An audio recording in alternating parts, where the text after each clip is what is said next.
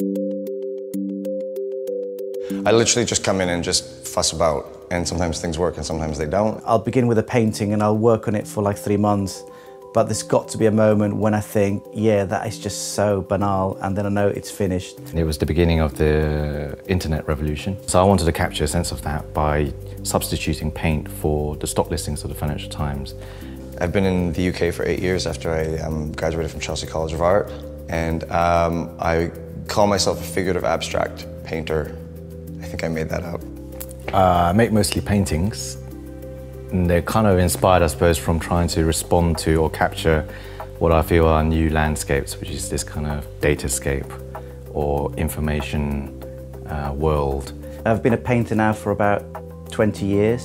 I take iconic paintings from famous abstract works, abstract artists, and I reinvent them, I reimagine them, I add things to them that shouldn't be there, but somehow add a further reading to those works.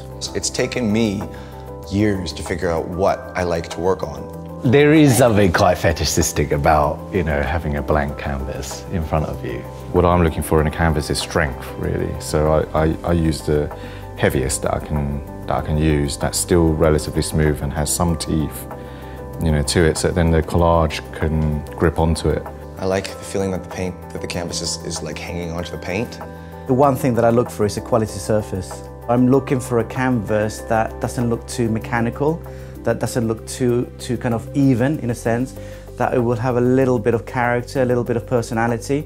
That's graininess and has a thick texture, but also has a bit of silkiness, if that makes any sense. The other thing that I'm looking for is a canvas that has a degree of weight and durability to it, a canvas that is well primed. I don't like priming my own canvas. You've wasted all this time and all this money when you can just go buy pre-primed, because I like the consistency of the grain. When you stretch a canvas, you're after a perfect tension. I mean, kiln-dried wood is really important for a stretcher so that the canvas doesn't warp. I flick the surface, and if it sounds like a drum, then I think it's all right. I think it's good. A properly prepared canvas can make or break your painting.